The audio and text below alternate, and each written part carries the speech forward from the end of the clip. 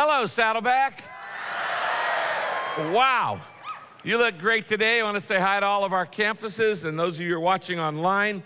If you'll take out your message notes, I want to welcome you to 50 Days of Transformation.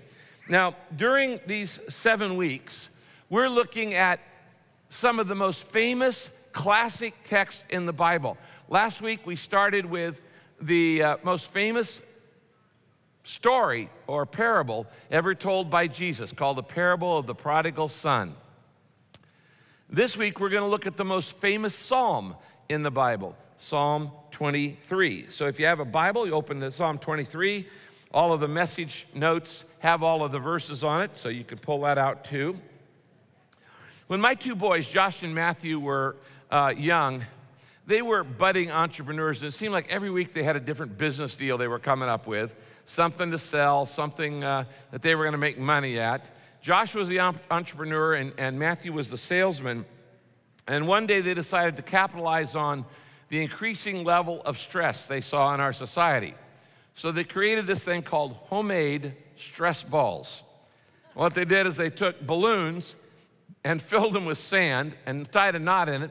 And then when you got under tension, you were supposed to squeeze this, and it would relieve the tension in your life and in your body. And so when they came in one day to my office, they had a bucket of these, and Matthew said, "Dad, would you like to buy a stress ball?" And I said, "No." He said, "Would you like one for free?" He said. I said, "Yes." He said, "Great, because when you buy one, you get one free." That's salesmanship.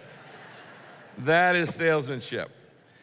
Now, it's true, we spend an awful lot of money on relieving stress in our lives. Stress at its core is simply a threat, real or perceived. Whenever your body feels threatened by something, an emotional, physical, spiritual, mental threat, stress responses take place in your body. And your blood pressure goes up, your pulse quickens, your adrenaline shoots into your body, and all kinds of other physiological effects. Now, there's nothing wrong with that. In fact, that's pretty good if you're standing in the road and a truck comes after you, and your stress response says, "Get out of the road," you get that extra burst of energy. That's a good thing. The problem is, in chronic stress, your body never shuts down. And many, if not most of you, are living under chronic stress. And we're going to deal with that today, because hundreds and hundreds of scientific and medical studies have shown that chronic stress in your life is dangerous and devastating to your physical health. It's damaging to your brain to always be under chronic stress, and it's deadly to your body. Chronic stress can kill you. Now, last week, as we started the 50 Days of Transformation, we looked at transforming your spiritual health, and we looked at the habits for spiritual health. This week, I want us to turn the dial a little bit, and we're going to look at the habits for physical health. Now, since thousands of you are already involved in the Daniel Plan, there's a lot of stuff we don't have to cover, because just a couple weeks ago, we talked about 5 of those habits, and I'm not going to go over those again, of the right kind of food, the right kind of fitness, the right kind of friends, faith, and focus. And that's all in the Daniel Plan, and thousands of you are doing that, so we don't need to cover that again. What I want us to do this weekend is specifically look at the effect of stress on your body and what the Bible says is the antidote to the most common stresses in your life. So if you're a little tired, a little worn down, a little stressed out, you picked a good week to come to church, because we're going to help you out as we look at the most famous psalm in the Bible, Psalm 23. Now, before we look at the text, let me just identify the 7 most common sources of stress in modern life. You might write these down. These are the 7 things that cause stress most often in today's lifestyle. Number 1 is worry. And the reason why worry is number 1 is because there's a lot more things to worry about than there used to be. Nobody worried about identity theft 20 years ago. Nobody worried about losing their cell phone years ago. There are a lot of things we worry about today that your parents didn't have to worry about because they are new worries in an increasingly complex world. Worry. The second greatest source of stress is hurry. Hurry. And hurry comes from the increasing pace in our life. Would you agree that it seems like the world's going faster and faster? We live in a microwave, nanosecond world where everybody wants it now, and they want it yesterday, and they want it immediately. And everything is going faster and faster. That creates stress. Speed creates stress. Obviously, when you're running through a town, it's a whole lot more stressful than simply walking slowly through a town. The third thing that causes stress is crowds. Crowds.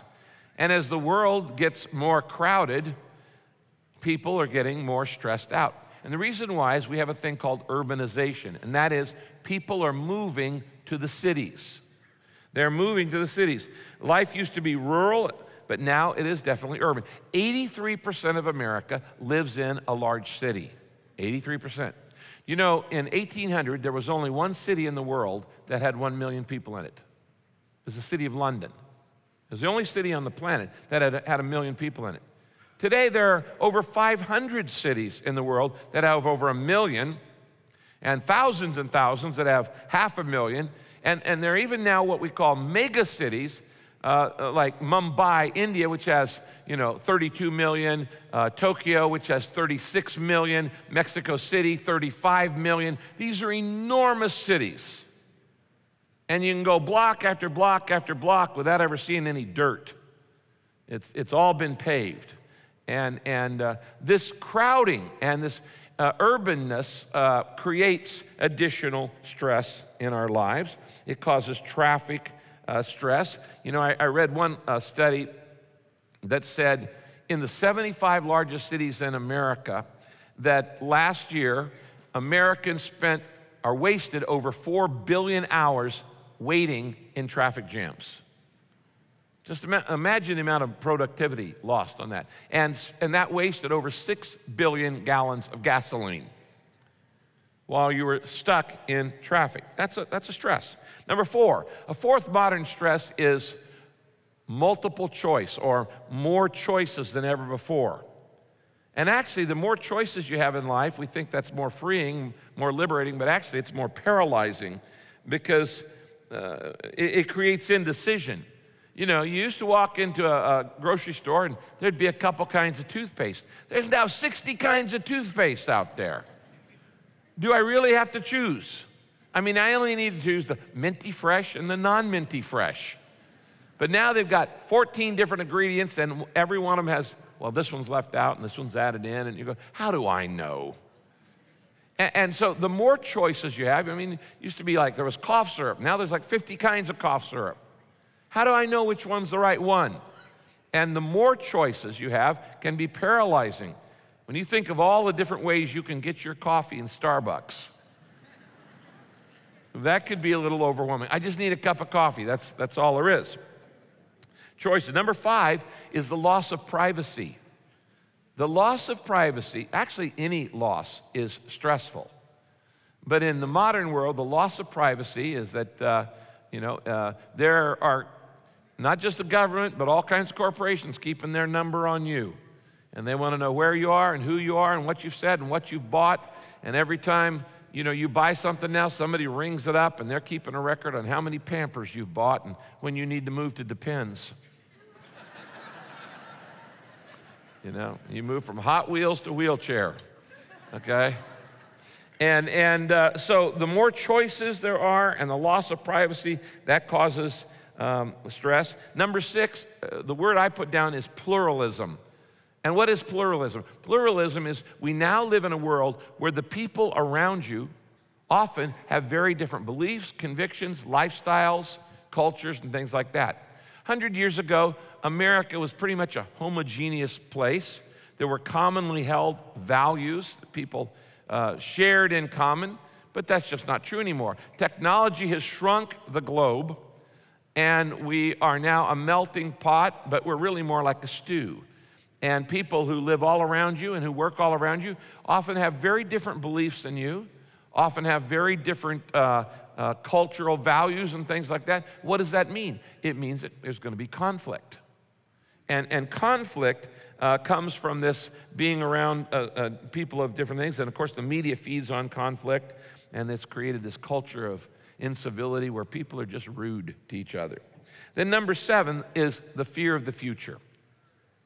The what ifs, the fear of the future. Now, we're going to look at these things after a song, but I want to read you Psalm 23. Because all of the antidotes are in Psalm 23. And it's just 6 verses long, but we find the 7 antidotes in these 6 verses. The Lord is my shepherd, so I have all I need.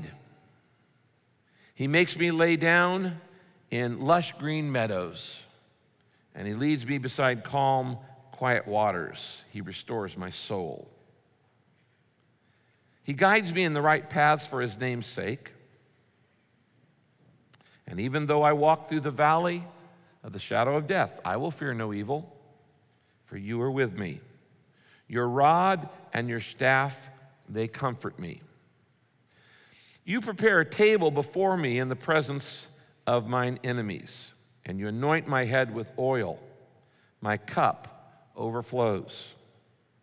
Surely goodness and mercy, surely goodness and love will follow me all the days of my life, and I will dwell in the house of the Lord forever.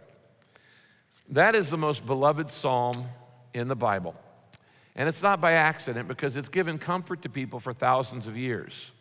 But when you really dig into it and when you understand each of these metaphors, it is telling you how to lower your stress. It is a model of stress management. Okay, look at there on your outline. Proverbs 14:30 says, peace of mind makes the body what? Healthy. It's not always what you eat, it's what eats you that makes you unhealthy.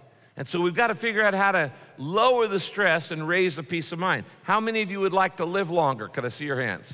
Yeah. Okay, look at the next verse. In the New Living Translation, it says, a relaxed attitude lengthens a man's life. So it's all about attitude. Now, I want us to, today, in Psalm 23, take this passage and tear it apart line by line. And I want us to see that there are 7 spiritual habits for reducing stress. They actually parallel the 7 sources of stress that I just gave you in the modern world. And I said that the first cause of stress in your life is worry. And you worry because you think, well, I have what I need when I need it. And anytime you expect other people to meet your needs instead of God, you're going to be frustrated, you're going to be disappointed, and they're not going to be able to measure up, because nobody can meet all your needs. No man, no woman, only God can meet all your needs. So the first antidote to stress, this is an important one, write it down, look to God to meet all my needs. That's the first thing David says we need to do. I look to God to meet all my needs, and that calms me down. That way I'm not going to be disappointed, because I'm going to trust in God.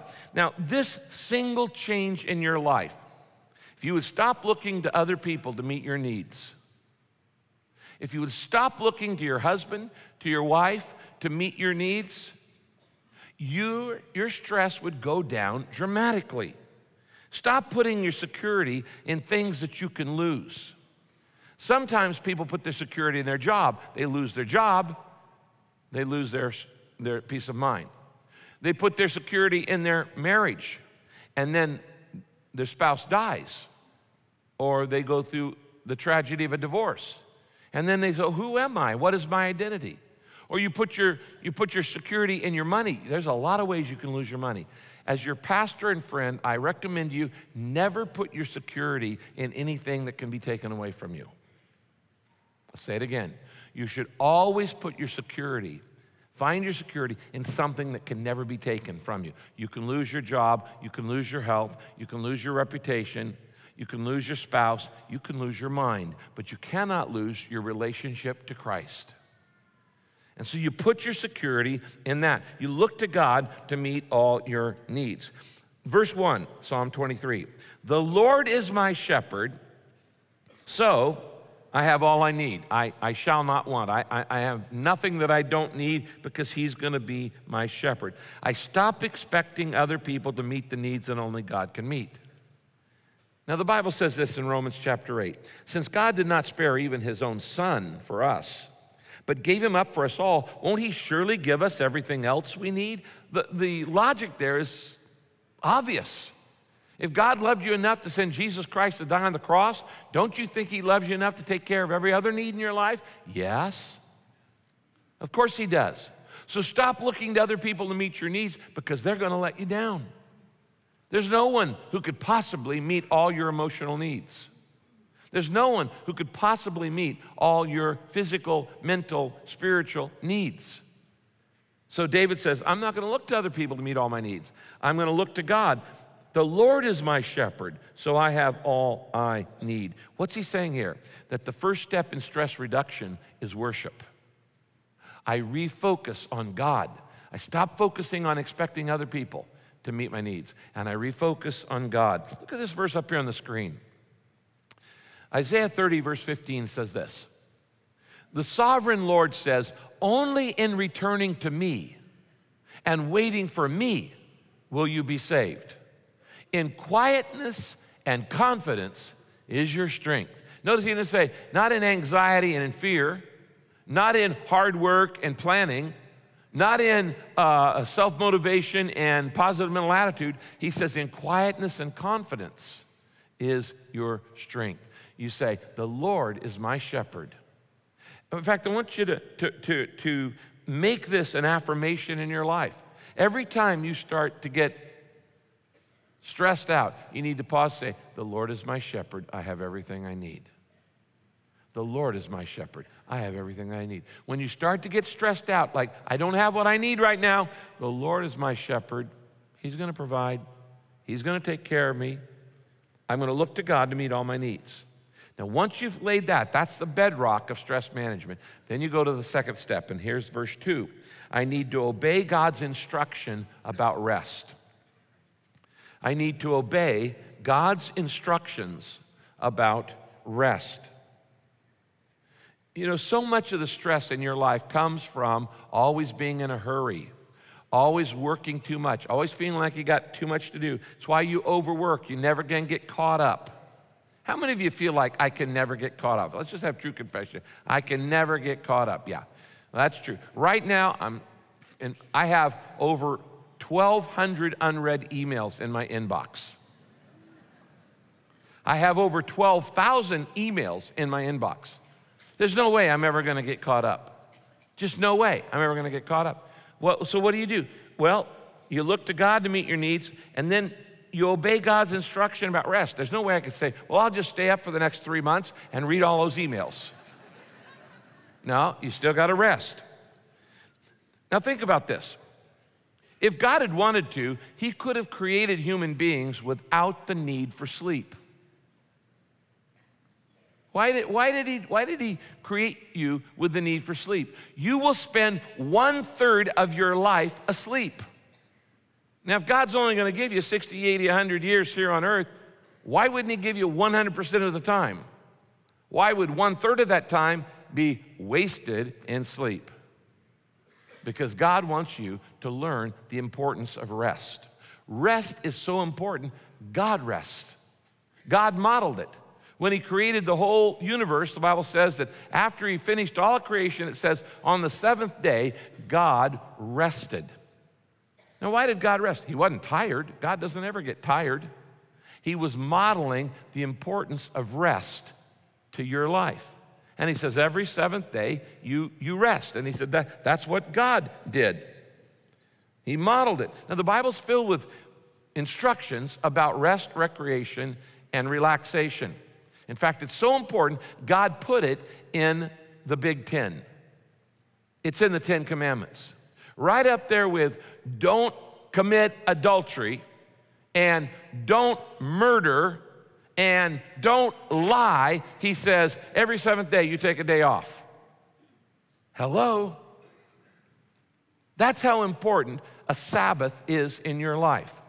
Jesus later said, the Sabbath was made for man, not man for the Sabbath. In other words, God said, I created this idea of you take a day off every 7 days for rest, recreation, worship, and restoration. He goes, that's my idea. It's for your benefit. It's so you don't burn out. And yet today in our modern society, people aren't doing that. Even on their day off, they're working. And a lot of people, even if they go to a church service, then they go home and they go right back to work trying to get done all the stuff they didn't get done during the work week. That's not a Sabbath. It's not a Sabbath. Now, God says, I want you to rest. Psalm 23, verse 2 says this, He makes me lie down. Circle the phrase, makes me. He says, God makes me lie down. Has God ever had to make you lay down? Because you aren't smart enough to obey what he says about rest and take a day off every week? You know, sheep aren't smart enough to rest when they get tired, so the shepherd has to make them lay down. And if you're not smart enough to get the rest you need and take a day off every week for rest, your body will make sure you do it. And God has wired your body in such a way that if you don't take time off, your body will make time off. Anybody want to give a testimony on that? If you just keep working, you're going to get sick because God wired you to obey his commandments. Getting enough sleep is essential to stress management. I want you to write this down. My best requires rest. You are not wasting time when you're relaxing. You're not wasting time when you're resting. It is better to have loafed and lost than to have never loafed at all. That's why God gave us a Sabbath. And here's the Sabbath, Exodus 34:21. 6 days are set aside for work, but every seventh day you must rest completely. Circle the word completely. You must rest completely. Even during your seasons of plowing and harvest, you must observe a Sabbath day of rest. Notice that even in your busiest season, it's no excuse. You may be a tax accountant and it's April. You still have to take a day off. Okay? You may be a retailer and it's Christmas season. You still have to take a day off.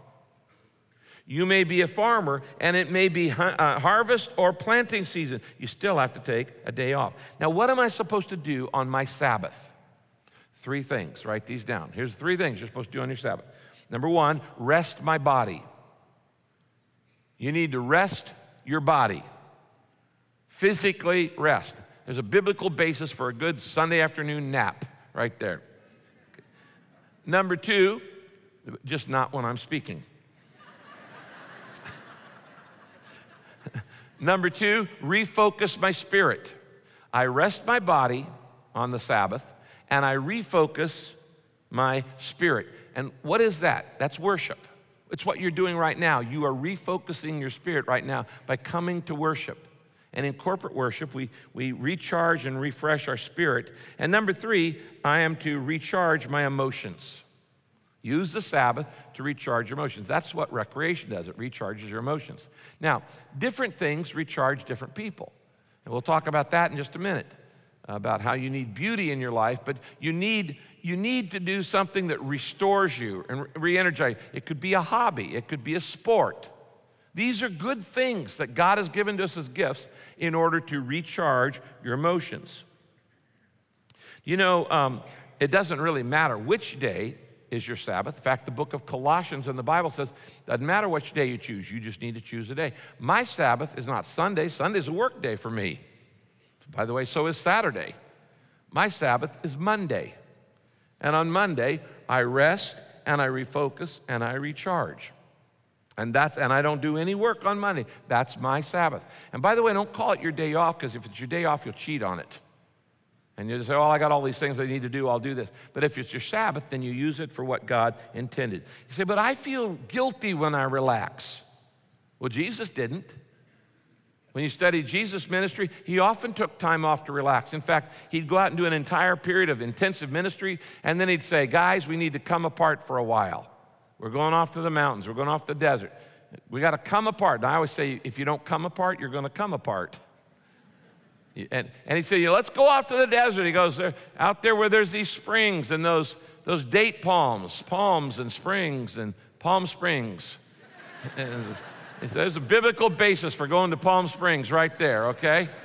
He says, go out to the desert and we're going to go relax for a while. I'm sure they didn't have a jacuzzi to sit in, but it would have been nice. But Jesus didn't feel guilty about it. Did you know that during the French Revolution, the French government canceled the Sabbath and said every day is going to be a work day? And after a couple years, they had to reinstate it because the health of the nation had crumbled. You need this in your life. You need a Sabbath. I heard about a guy who said to his pastor, he said, Pastor, I tried to get a hold of you all day on Monday. And the pastor said, well, I'm sorry, it's my day off. And the man said, well, the devil never takes a day off. And he said, yeah, and if I didn't, I'd be just like the devil. And some of you, that's why you're so mean. You're not getting enough sleep. You're not getting enough rest. And you're a little devil because you're not taking the Sabbath. And the devil's not your model. Okay, number 3. I look to God to meet all my needs. The Lord is my shepherd. I obey God's instructions about rest. He makes me lie down. And then number 3, I recharge my soul with beauty. That's the third thing you need to do. Recharge my soul with beauty. Beauty is an incredibly important thing in stress management. Ugliness stresses you out. Beauty inspires. Beauty encourages. Beauty motivates. Beauty stirs up positive emotions. Have you ever thought about why God made the world so beautiful? I mean, you look at sunrises and sunsets, and you look at the intricacies, you try saying that, of beautiful flowers that are never even seen. And all of these sights around the world that many people with human eyes won't see. But God created a world of beauty. He could have made Earth just like the moon, just a moonscape, or like Tatooine. For those of you who don't know Star Wars, that's the desert planet that Luke was from. Skywalker. And he wanted to get off that planet really quick because it was pretty ugly. Anybody want, should I go on about the gospel according to Star Wars? Yeah. He could have made it just a desolate, dusty, gray planet. No, God created a planet with vibrant colors. Have you ever heard anybody say, I heard it the other day when I was actually last summer, I was on vacation up in Yosemite. We were under some redwood trees, and a man said to me, I feel so close to God in nature. Well, of course you do. He created it. Man was made to live in a garden, not in a skyscraper. When God created man, he put him in the Garden of Eden. He didn't put him in a skyscraper. You weren't made to live in everything concrete. God made us to live in a garden, in a beautiful place. Do any of you remember Woodstock? You're really old if you just raise your hand. Okay, really, really old, okay? There was this rock concert many, many years ago. Joni Mitchell wrote a song about it called Woodstock, and it says, well, I came upon a child of God. He was walking along the road, and I said, where are you going? He said, I'm going up to Yasgur's farm for this rock and roll band. And there's a line in the chorus that says this, we are stardust, we are golden, and we're caught in the devil's bargain, and we've got to get back to the garden. And it's a capital G. She's talking about the Garden of Eden. We've come a long way from the Garden of Eden on this planet. People say, I feel close to God in nature. Of course you do. It's God's beauty, and beauty inspires, and beauty motivates. Notice the next verse, Psalm 23, verse 2 and 3. He makes me lie down, but where does he make me lie down? He makes me lie down in lush green meadows, golf course, and leads me beside calm, quiet waters by the sand trap. He restores my soul.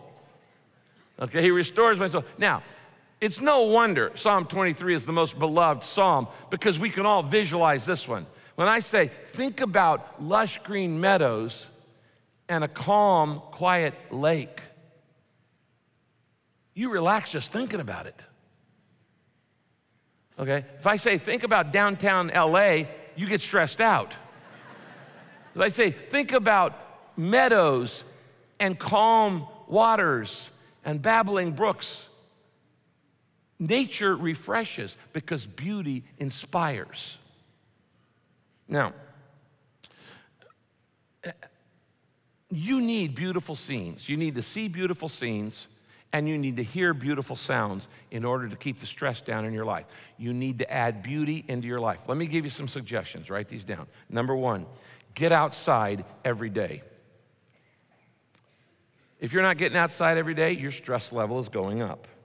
Even if it's just your backyard, even if it's just walk around the block, even if it's take your lunch outside, walk outside of the office, and sit outside and look up at a tree while you eat your sandwich. You need to get in touch with God's creation. You need to surround yourself with beauty. Get outside. Let me give you a second suggestion. Start the day with God, not the media. Before you read any text message, before you check your email, before you turn on the radio, to some talk radio, people screaming at each other, or before you turn on the television for some morning show so you can hear Bad Morning America, you need to get in touch with God first. The first 7 minutes of your day set your mood every day. So do you want to start it with an alarm clock and then the worst news of the day coming at you? No. You don't really need to know all the bad news first thing when you get up. You don't need to know that. You need to turn on some praise music, some worship music. You need to get in touch with God. You need to let the first 5-10 minutes of your day be with the Lord. And that'll dramatically reduce your stress and improve your mood. Another suggestion, number 3, intentionally put beauty around you.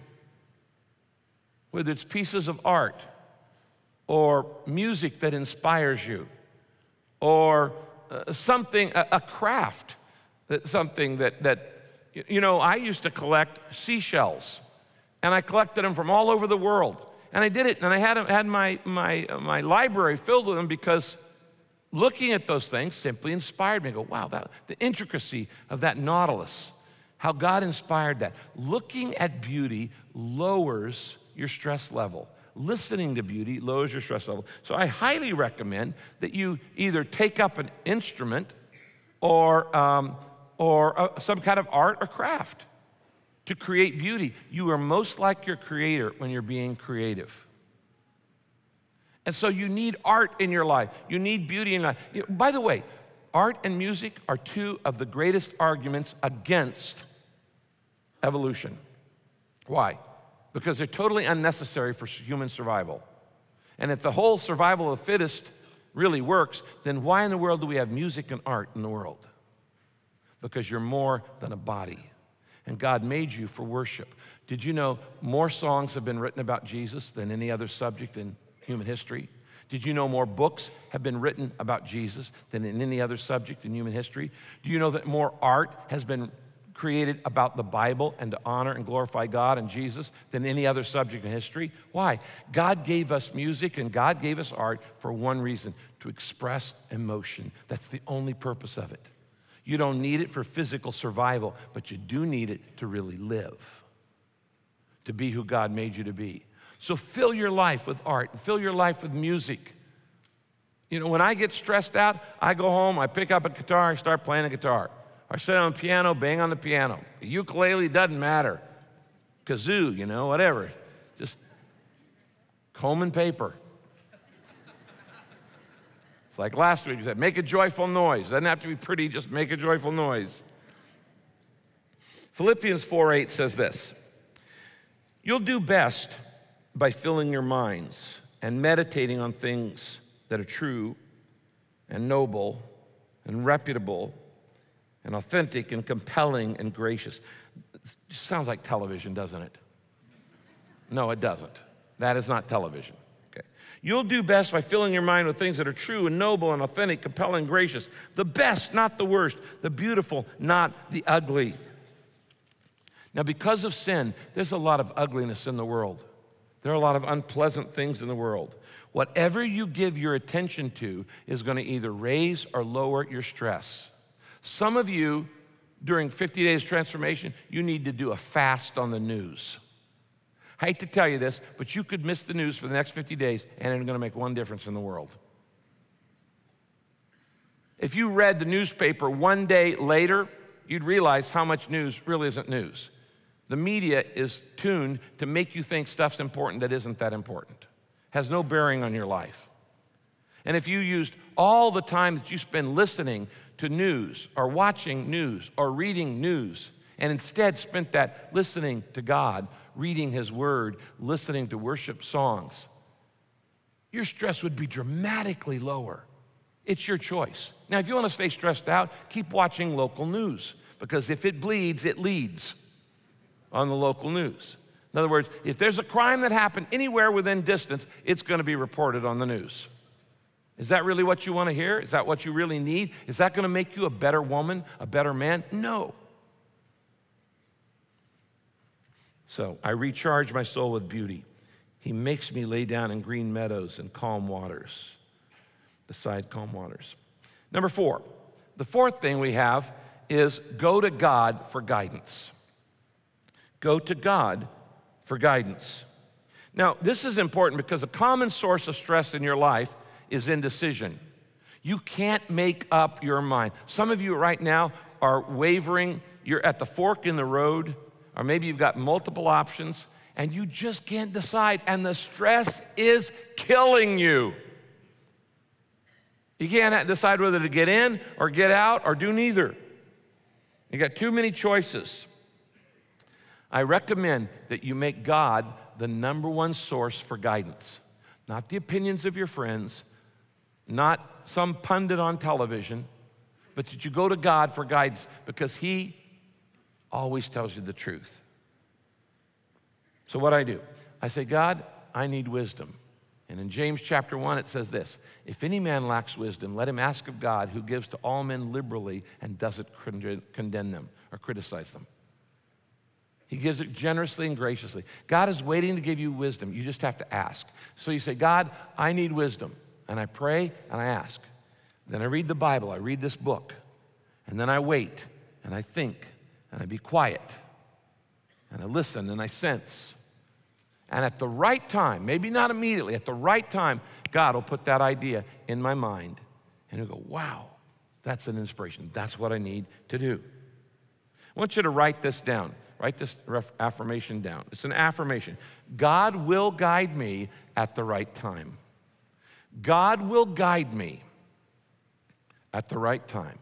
Not at the wrong time, and His timing is perfect. He's never early, He's never late. If you have to make a decision about next year, He's not going to give you the answer today because He wants you to trust Him.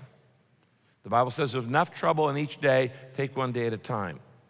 So God's going to give you the right decision and the right guidance if you'll trust Him, but He'll do it at the right time. Psalm 23 verse 3 says this: He guides me in the right paths for His name's sake. That's an affirmation. God, I believe you're going to guide me at the right time in the right way. I believe you're going to do that. And if you have that belief, He's going to do it. Number 5. I trust God in the dark valleys. I trust God in the dark valleys. Now, we're all going to go through dark valleys in our lives. You'll go through many of them in your lifetime. One of the 5th common sources of stress is loss. And you can lose your job, and you could lose your income, and you can lose your money, you could lose your health, you could lose your reputation, you could lose a loved one. We all go through many losses in life. And when you go through loss, there are always 2 common reactions. One is fear, and the other is grief. Now, grief is good, fear is bad. When we did a series of 7 messages on grief last year, And remember I said grief is the way we get through the transitions of life. Grief is a good thing. The Bible says God grieves. It's a godly emotion. In fact, if you don't grieve, you get stuck. Some of you have had a major loss in your life in the past, and you just shoved it down. You stuffed it instead of grieving. And when you stuff it, you get stuck at that stage emotionally. And you've never gone any further because you didn't go through the grief. You got stuck. And you maybe need to go back and grieve some things in your life you've never grieved over, so you get unstuck because you got unstuffed. Stop pushing the pain down. Just grieve it, let it out. It's not gonna kill you. Grief will not kill you. You let it out. It's good for you. It's how you go through the transitions of life. And then you get unstuck and you can move on and you can grow up emotionally. Grief's a good thing. On the other hand, fear is a bad thing. Not once in the Bible does it say, grieve not, sorrow not, weep not, cry not. What it does say is, fear not. And it says that 365 times, which means there's one for every day of the year. Because grief doesn't paralyze, fear does. Fear does. Psalm 23, verse 4, here's what David says.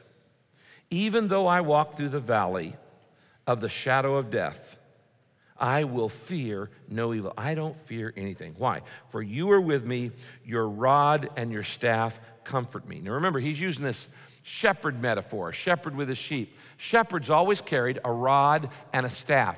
These are the two tools that you use to protect the sheep, to ward off wolves and to protect the sheep. He says, I'm not going to stress out about this because God is my protector. God is helping me. And I'm going to trust God in the dark valleys. Even though I walk through the valley of the shadow. Some of you are going through the valley of the shadow right now. Maybe the valley of the shadow of death. It may be the valley of the shadow of debt. It may be the valley of the shadow of conflict. It may be the valley of shadow of depression.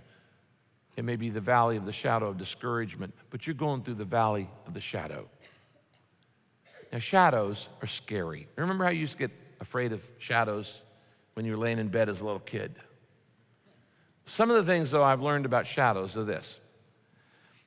Shadows can't hurt you. They can't hurt you. A truck can run over you, that hurts you. But if a truck's shadow runs over you, it doesn't hurt you. Shadow can't hurt you. Shadows are always bigger than the source. Isn't that true? It's your fear of that greater than the actual event. Shadows are always bigger than the source because it makes them look bigger than they really are. But here's the good news. Wherever there's a shadow, there's a light. You can't have a shadow without a light. And so the key of when you're going through the valley of the shadow and to not be afraid is to turn your back on the shadow and look at the light. Because as long as I keep my eyes on the light, the shadow can't scare me. And Jesus is the light of the world. That's how you go through the valley of the shadow of death. That's how you lower the stress. I trust God in the dark valleys. Maybe you're going through that right now. You need to pray like David, Psalm 142, verse 3. When I'm ready to give up, he knows what I should do. When I'm ready to give up, he knows what I should do. I want you to write this down in your outline. I don't have to know the answers when I know God. I don't have to know all the answers about what I'm going through if I know God, because he knows what I should do. And I'm going to turn my back on the shadow, and I'm going to look at the light, and I'm going to walk through the valley of the shadow. I'm going to trust God in the dark valleys. That'll reduce the stress of loss. Number 6. In the next verse of Psalm 23, David says, I'm going to let God be my defender. Let God be my defender. Now, another common source of stress is conflict, opposition, criticism, attacks. And there are people in your life who simply don't like you. There are people you work with, they criticize you, maybe out of jealousy, maybe out of fear, but maybe there are people in your life, in your own family. Maybe there's a family member who will not let you enjoy anything. They just are always ragging on you. They're always putting you down. They never have a positive word. If you have any success, they poo-poo it, they downplay it, they minimize it. And you've had these people in your life, and they're always attacking you, and they're always putting you down, and they're always criticizing you. And when that happens, your natural response is what? Attack back, criticize back, retaliate, get even. But when you get even with somebody who's criticizing you, it puts you on the same level. Now, if you forgive them, it puts you above them. But if you get even, you're no better than they are. Now, because of the pluralization in our society, we have people around us all the time who totally disagree with us. People live with around you and work around you who don't agree with you and don't like you and maybe don't even like Jesus. And as a result, they will criticize you and they will put you down. And there are other reasons too, not just because of that. But in our society today, our civilization is losing its civility. The world is getting more rude. Would you agree with that? And one of the things that's causing that is the internet. Because the internet allows you to hide anonymously behind a screen and spout all kinds of vile things against other people. And things that people would never say to you face to face, they wouldn't have the courage to say. They'll spout off and they will minimize you and they'll belittle you and they'll be rude to you and they'll criticize you and they will attack you on the internet. All they are doing is revealing the smallness of their heart. Little people belittle people. Little people belittle people. Great people make people feel great. So when somebody's always belittling other people, they are just revealing the smallness of their heart, that they have a little knot for a heart. And they have to belittle others thinking that's going to make them feel better. How do you handle rude people? How do you handle mean people? You don't. You let God handle them. You let God be your defender. Now, David is a pro at this because David knows what it means to be attacked, not just emotionally or verbally, but literally physically. In the story of King David, David as a young man was anointed by Samuel, God's prophet, to be the next king of Israel. But it was done in secret, so nobody knew about it. David knew about it, his family knew about it, he knew he was the rightful king, but then for the next years, the better part of much of his life, he spends it running from the first king who wants to kill him. And he's hiding in caves. And he's being maligned, and he's being demeaned, and he's being put down, and rumors are being told about him. He's being criticized constantly. And yet he never would say a bad word against the king. He would never attack back. He would never retaliate. He only said good. And God was preparing David to be the king after his own heart. And David says in Psalm 23, verse 5, look at this verse. You prepare a table before me in the presence of my enemies, and you anoint my head with oil. My cup overflows. What's David talking about here? It's a metaphor. He's saying, you know what? God is so good to me. He says, I'm going to give you, David, a banquet in front of your enemies. And I'm going to anoint your head with oil, which is a symbol that says, I'm going to say to the world, this is my guy. Back off. This is the guy I've chosen. This is the guy who's going to be the next leader. He anoints my head with oil. My cup overflows. God, you are so good to me in spite of my attackers, in spite of my critics. You just keep blessing me and blessing me and blessing me. And he says, I'm just going to trust you, and I'm going to let you be my defender. Psalm 18, verse 1 and 2, David says this. How I love you, Lord. You are my defender against criticism and everything else. You are my protector. You are my strong fortress. In you I am safe. You protect me like a shield. Does David sound stressed out there? No. But he's writing this in a cave. I'm not worried. God's in control. God is my defender. I don't have to defend myself. God will take care of me. And let me tell you something. It takes a lot of faith to rest when you're under attack. It takes a lot of faith to trust God and just not defend yourself when you're being maligned, you're being misunderstood, you're being misjudged in your office by other workers. Rumors are spreading about you, or people saying things about you online. When that happens, everything in you wants to rise up and say, I've got to do something about this. I got to correct this. I got to teach the truth when you're under attack. But it takes faith to rest in God. It also takes humility. It takes humility to not retaliate, but to let God be your defender. You are most like Christ when you remain silent under attack. Jesus was constantly attacked. And who was he attacked by? The religious people. The religious people did not like Jesus. Common, ordinary, everyday people, they loved Jesus. The prostitutes, the pimps, the tax collectors, the crooks, the thieves, the poor, all the outcast people, the lepers, they all loved Jesus. It was the religious people who could not stand Jesus. They called him a glutton. They called him a drunk. They called him a son of the devil. They called him the devil himself. They said he came from the devil. They said he's a false leader, false prophet, and on and on and on. Jesus never, ever retaliated. He never got them back. He never corrected them. He just remained silent. In fact, even right before he goes to the cross, the Sadducees and the Pharisees take Jesus into custody. They make him a prisoner. They take him to the Roman governor, Pilate, and they say to Pilate, this guy is trying to overthrow Rome. Now, they couldn't even find any witnesses to corroborate this. It was just a total bogus lie. It was an attack. This guy is trying to overthrow Rome. He wants your job. He's trying to get rid of you. Pilate looks at Jesus and goes, is that true?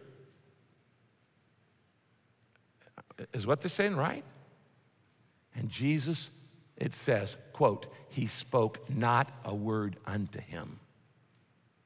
He wouldn't even dignify the accusation with a response.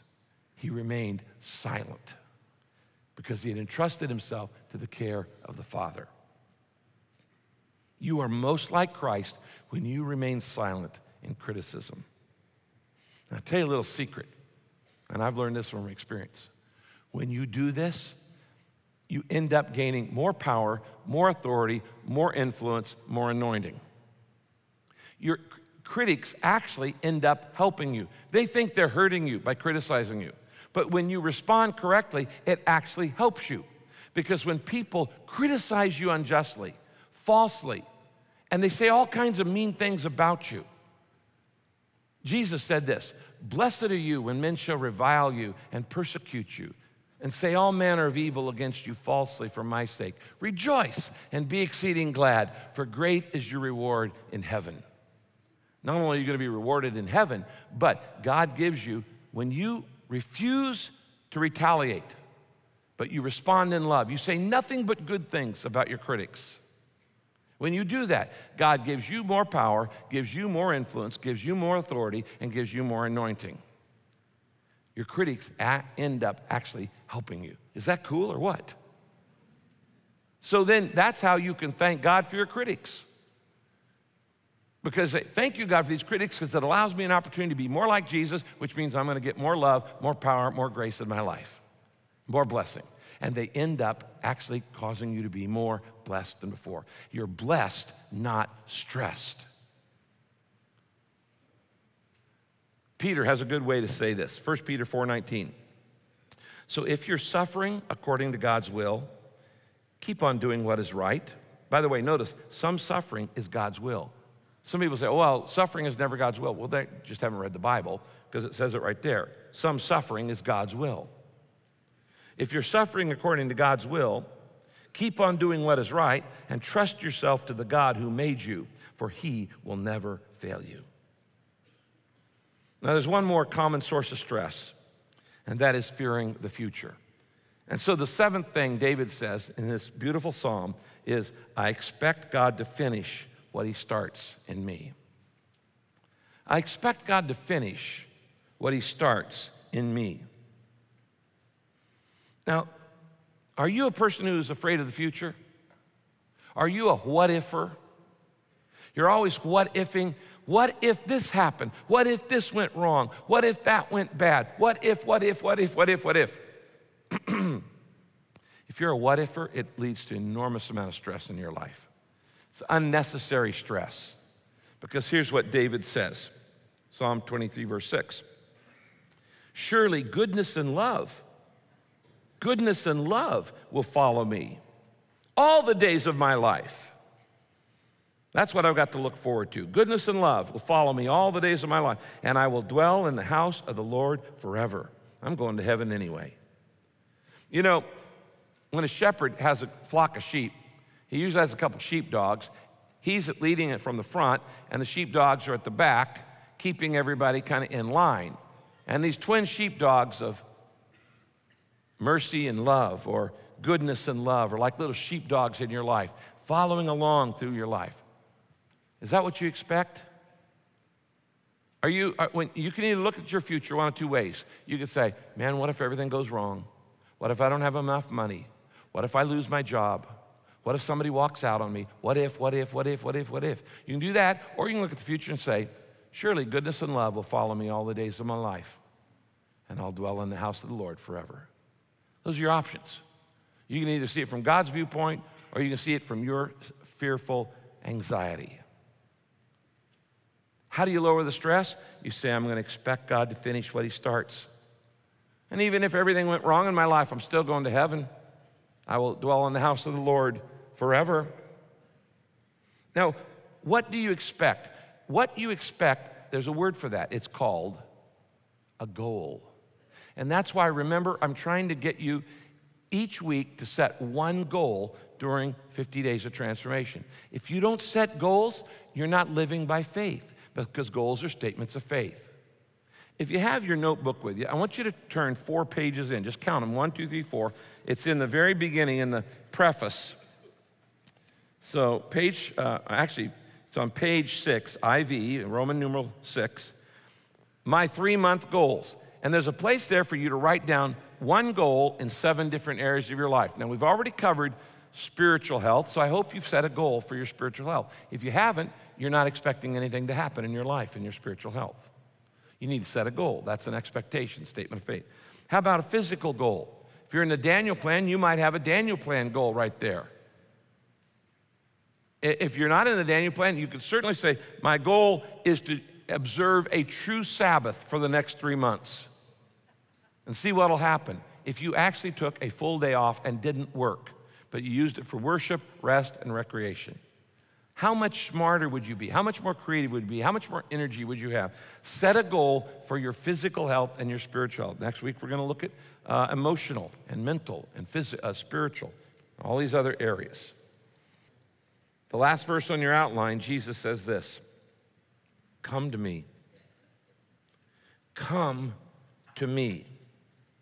Not come to church, not come to class, not come to clinic. Come to me, Jesus says. All you that are weary and carrying heavy burdens, and I will give you more work to do. I think some people actually think that's what the verse says. Come to me if you're weary and carrying heavy burdens, and Jesus says, I will give you what? Circle that. Rest. Rest. Take my yoke upon you and learn from me, for I'm gentle and humble in heart, and you'll find rest for your souls. For my yoke is easy and my burden is light. For many years, I never understood that verse. First place, as a kid, I didn't know what a yolk was. I thought it was like the part around the egg, okay? Or in the middle of the egg. A yolk is a board that is stretched with two, arches in it that you put over two cattle so that two cattle will pull a cart. The value of a yoke is it halves the load. Without a yoke, you got one cow, it's got to pull that entire load by itself. But if you yoke up the cow with another cow, then the two cows together pull the load together, and the load is half as heavy. Does that make sense?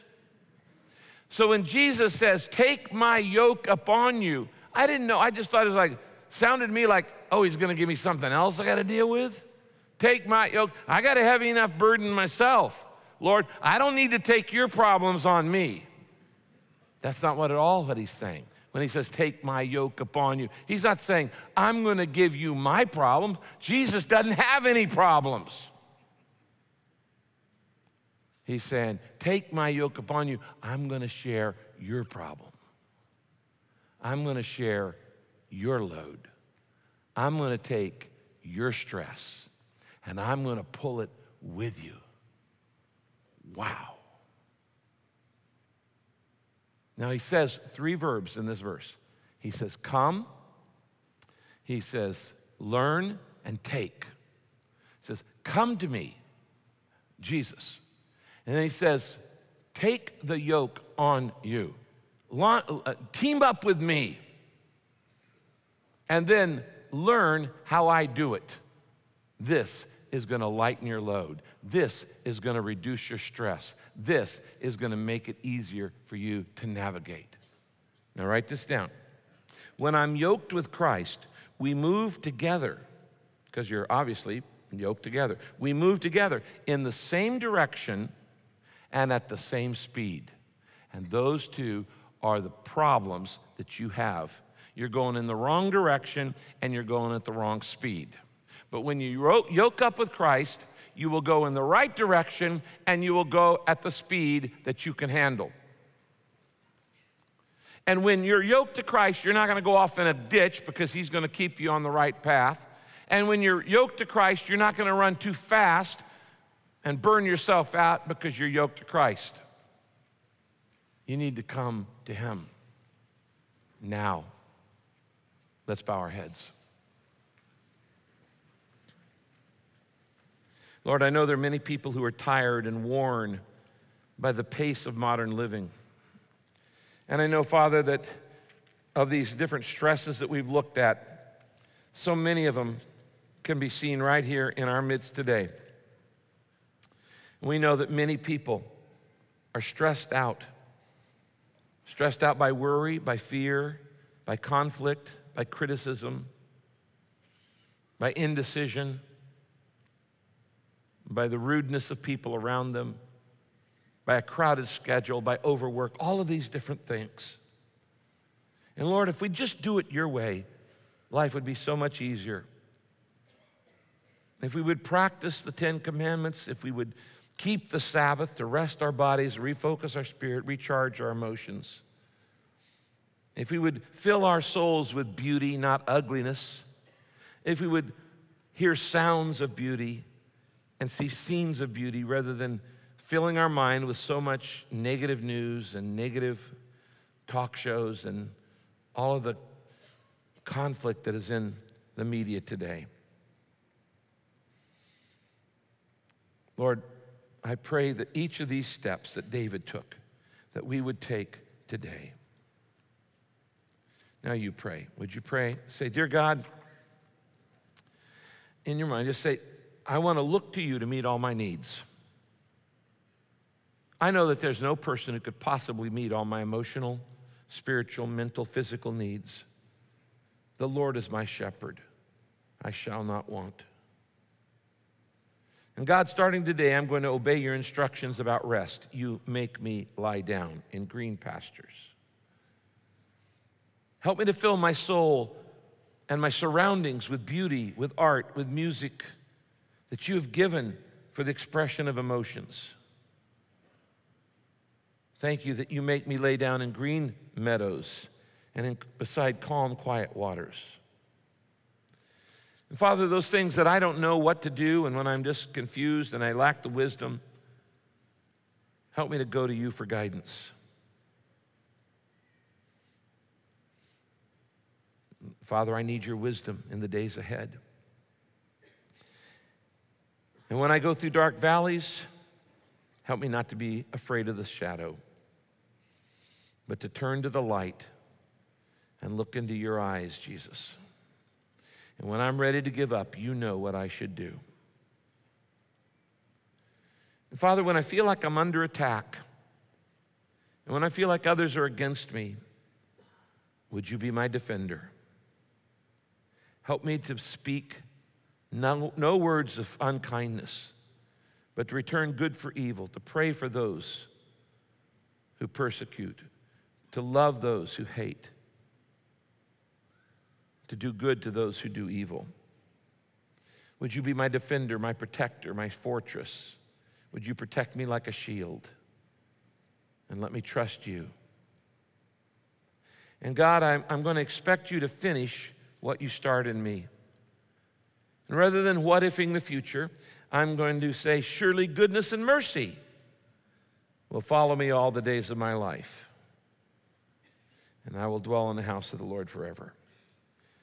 Jesus, you said to come to you, so I come to you. And I want to take your yoke on me. I want to team up with you. I want to learn of you. And I want to move forward in the direction and at the pace that you choose. Slow me down, Lord, that I may see your plan for my life. Jesus Christ, I invite you to take over every area of my life and my mind and replace my stress with your serenity. In your name I pray. Amen.